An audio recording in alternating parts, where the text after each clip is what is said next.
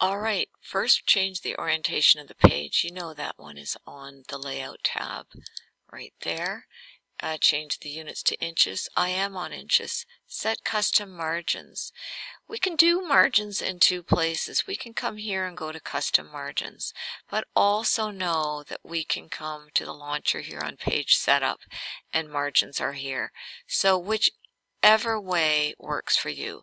Now take a look at the numbers and take a look at the fact that this is blue right now.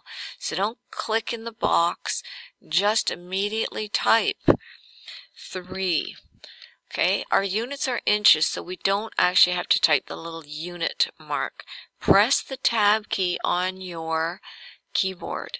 That will take you over to the bottom margin. The bottom margin is 1.